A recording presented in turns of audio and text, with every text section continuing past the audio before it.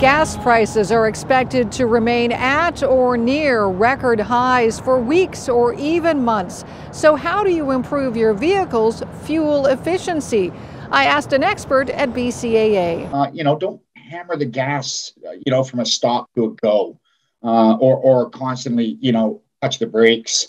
Tailgating creates a scenario where you're on the gas, slowing down, on the gas, slowing down in order to maintain a very short distance. That consumes fuel. Check that your tires are properly inflated. That can make a difference in fuel efficiency. This boils down to friction.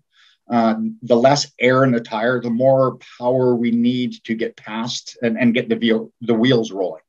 On the other side of the coin, some people believe, if I add an extra 5 pounds, we're going to get better mileage. That is not the case. What little bit you will save by putting extra air in your tire, you're going to end up paying more for prematurely worn tires. I also asked him about hypermiling. That's the practice where some people go to extremes to improve their fuel efficiency.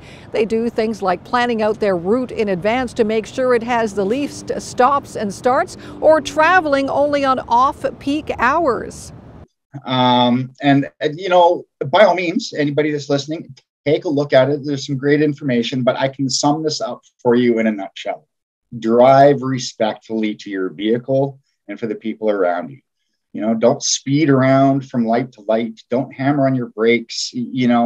Drive like Granny would drive, with a little extra shoulder check.